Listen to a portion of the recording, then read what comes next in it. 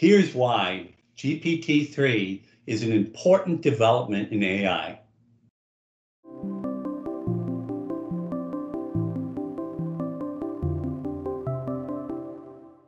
Hi, everybody. Eric Enge here. I'm the principal for the Digital Marketing Solutions Business Unit at Proficient. And today I'm going to talk to you about GPT-3, which is one of the most exciting developments in the artificial intelligence space in quite some time. So what is it? Well, it's an autoregressive language model that uses deep learning to produce human-like text and capabilities around analyzing human text like humans, and as well as solve other natural language processing problems.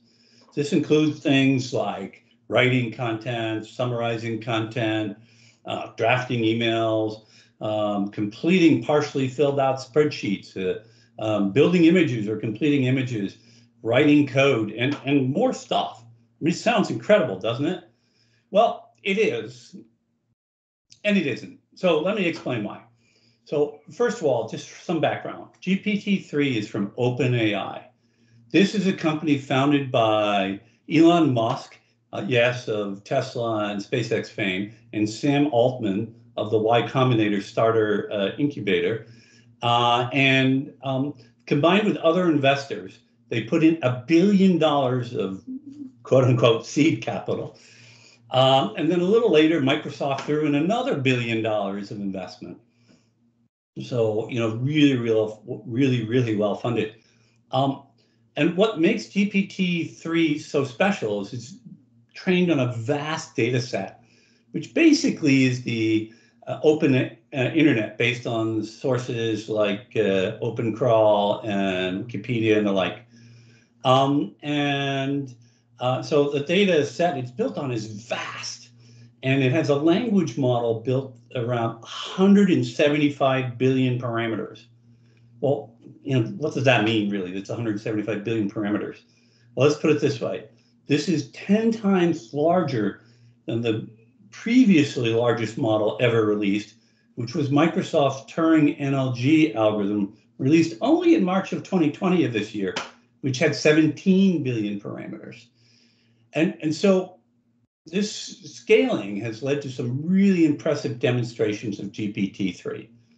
For example, this includes an article released by The Guardian, which we're showing on the screen right now. And what made this article unique is that it was 100% written by the GPT-3 algorithm, which is very cool. And it's pretty readable. And there are many other truly impressive demonstrations shown across all of the areas of capability that I talked about above. So if it has all this incredible stuff, what really is the limitation? Well, it's still highly prone to mistakes. In tests of GPT-3 created content, you could still see that 52% of users who read it were able to recognize that it was machine generated. And also it has no real model of the real world. It just has this data that it's collected from the internet. And so there's lots of things that it doesn't understand how to consider. And finally, or not really finally, but additionally, because the model was built on the open internet, it's prone to bad biases. So here's one example showing a really bad and clear prejudice, which, just clearly unacceptable, right? So to be fair to OpenAI, they actually acknowledge these limitations. In fact, co-founder Sam Altman said as much in a tweet this past July 19th. In fact, I'm showing you the tweet right now. The other thing to be concerned about with GPT-3 is it could also be used in bad ways, by scammers and spammers alike. And for that reason, OpenAI is controlling access to GPT-3 to very specific organizations through an application process right now.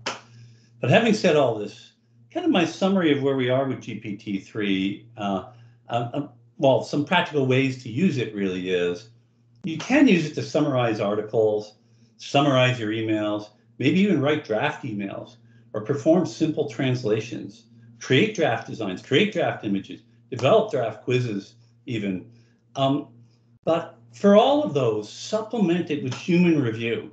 Like, turn yourself into an editor with it. And just remember, it might be missing entire areas that you find important, and make sure that you go get those and fill those things in. But it gives you a good starting place that actually could have a commercial value. I mean, honestly, editing is often easier than starting from scratch. And so that's one way and one aspect of this that I want to address. But the other is, where are we in terms of the creation of a true artificial general intelligence? And that's where we're talking about an intelligence that's good, as good as humans at solving a broad array of problems across a wide scope of capabilities. Honestly, my take is that we have a long way to go. Even if you take the GPT-3 model and scale it up by 1,000 to 175 trillion parameters, you'll likely have three major problems that stand in the way of accomplishing a true AGI, artificial general intelligence. First of all, it's limited by the data that it's trained on. While the open internet is a very large data source, it's a poor quality source. You can try to curate the internet, but who do you pick to do the curation? Choose with care, of course, because now you'll be subject to the biases of the curators who you pick. So who's to judge what's right or wrong here? And that's a big question. And while the early test data shows that GPT-3 is a big step forward from prior language models, we saw in one of the, we saw in the data that we looked at that the benefit of adding more and more parameters is leveling off. So continuing to add parameters, the amount of incremental gain is decreasing rapidly. It's unclear that it will ever get to a human level accuracy truly. And I actually believe it won't just by adding more parameters, because I personally believe that there are other modalities of human thinking that are that cause our human level intelligence that aren't well modeled by the current approaches to AI. In other words, I think there's more stuff that needs to be invented to truly get there. That said, there are really interesting ways to use GPT-3 today if you can get access. Again, there's an application process. But if you are able to do that, just make sure you stay within the true range of its capabilities, and it could do some really interesting things for you.